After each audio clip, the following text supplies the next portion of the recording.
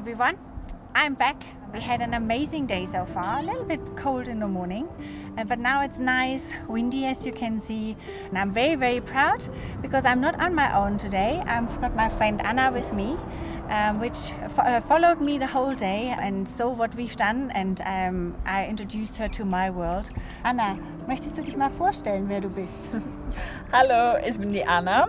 Ich lebe in Namibia seit 1,5 Jahren, fast 2 Jahren. Ich bin mit einem Namibianer verheiratet und seit neuestem eine Farmerin.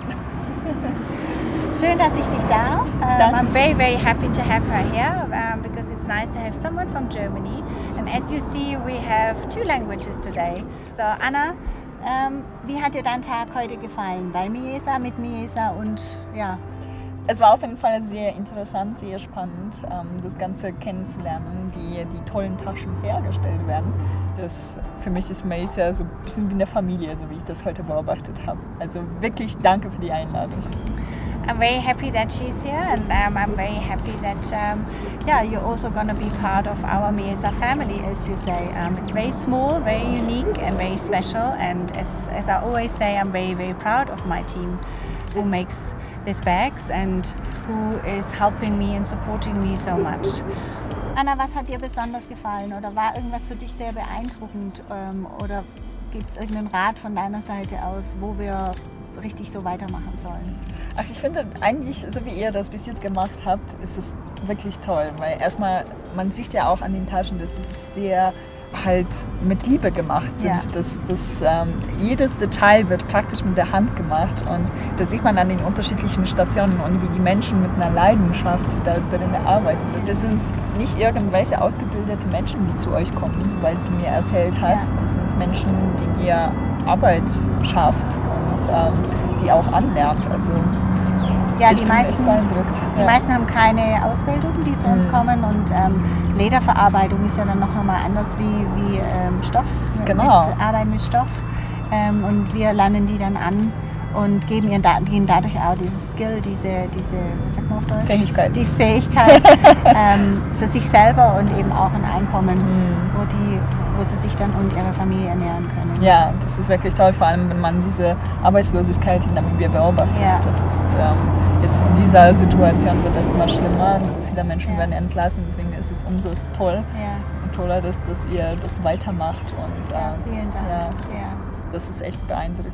Ja, ich glaube einfach, dass eine Ausbildung das Wichtigste ist. Deswegen auf jeden Fall. Schicken wir Kinder ja auch in die Schule, und das ist das Wichtigste, was man Menschen und Kindern vor allem und eben auch älteren Menschen, die Chance nicht hatten, dass man das denen mitgibt. Auf jeden Fall. Ja. Das ist wichtig, dass es auch solche Personen wie euch in Namibia gibt. Danke. Ja. Weil viele Menschen haben hier überhaupt keinen Zugang zur Schule oder halt diese Ausbildung, das für die nicht ermöglicht. Also das ist wirklich toll, dass es auch solche Menschen gibt. Ja. Du trägst meine Ketten, gefallen sie dir? Ja, auf jeden Fall. Und wenn man noch die Geschichte dahinter kennt, ist es umso schöner. Also ich bin echt beeindruckt, weil erstmal weiß ich, was für ein Problem das ist, auch mit diesem Müll, was hier überall liegt, vor allem in den Dörfern, wenn man da vorbeifährt und die ganzen Flaschen liegen sieht oder Plastik oder was auch immer. Und dann weiß man, dass so eine Kette mit Händen gemacht worden ist aus praktisch Müll. Altglas, ja. Ja, Altglas. Ich glaube, das hier sind die Gin Bottles. Gin Bottles, gute Arbeit und vor allem wieder ein Projekt, um die Leute hier zu befähigen, irgendwas zu machen, außer zu sitzen. Ja. Danach, after that, we actually went and visited the orphanage, which MYEISHA also supports very deeply. Yeah, and Anna was very interested, and we went there to visit all the 9 kids, which we're looking after. So Anna, was waren deine Eindrücke? Ach, die Kinder sind wirklich liebesbedürftig, das sieht man ja auch, dass sie überhaupt keine Berührungsängste haben. Und ich denke, die sehen auf jeden Fall glücklich aus. Ne? Das ist toll, dass sie dort unterrichtet werden, dass sie warmes Essen bekommen, die Hausaufgaben mitmachen können. Ja, ne? Das ist echt eine tolle Sache, weil nicht viele Kinder haben auch die Möglichkeit, hier schon selbst eine warme Mahlzeit zu sich zu nehmen. Und da bietet ihr wirklich eine tolle Sache für die. Wirklich toll. Vielen Dank. Ja. They've got a very good foundation now, I think, where they can build up. And once they are old enough to leave home, like everybody else, we've given them a good foundation for that. Yeah, and I'm always very happy when I can see them and I visit them. Yeah, it touches my heart as well. Und es macht Spaß. Ja, es tut es wirklich. Ja.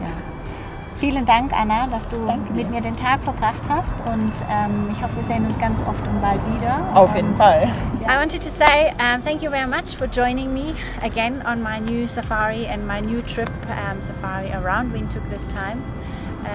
I hope to see you again soon. No more lockdowns. We look into the future and I can't wait for my next adventure. Bye guys!